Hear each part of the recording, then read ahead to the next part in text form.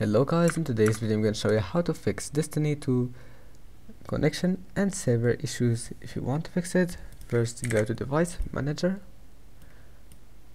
then go to Network Adapters. Now right click and update driver, and then search automatically for drivers. Now keep doing the same thing to all those drivers in network adapters, and then go to Control Panel,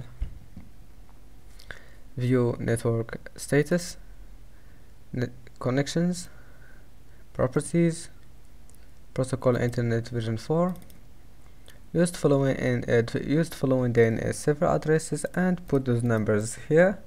Click OK, then disable it.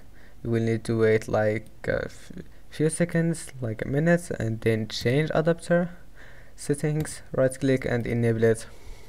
Your problem must be fixed, and see you in the next video.